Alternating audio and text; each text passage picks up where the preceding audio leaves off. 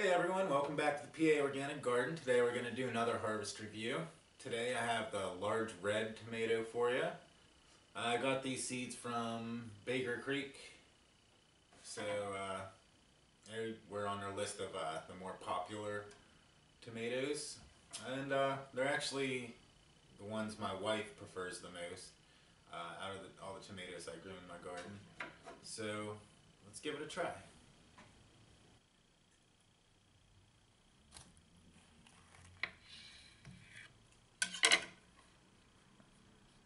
You can see a fairly meaty tomato.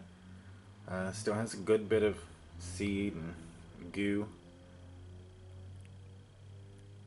but definitely also a good bit of meat as well. A little bit hollow.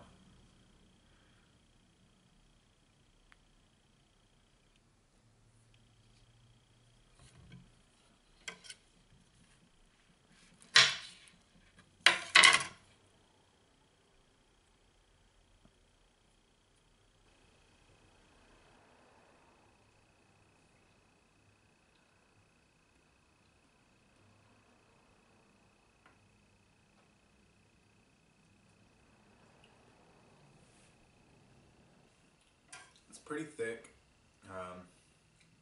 meaty like I said. It's actually, I'd say it's a perfect balance between the goo and the meat and the tomato. Has a little bit of a tang, but a really smooth flavor. It's not overly strong, but it's something where you know you're eating a tomato. It's probably would make the perfect salad tomato or sandwich tomato because, like I said, it's not overly strong, but you definitely know you're eating a tomato. But it's definitely a good tomato. As I said, it's my wife's favorite tomato that I grew in my garden this year. And it's my second favorite that I've grown this year. It's right behind the Boxcar Willie, which I just thought was amazing.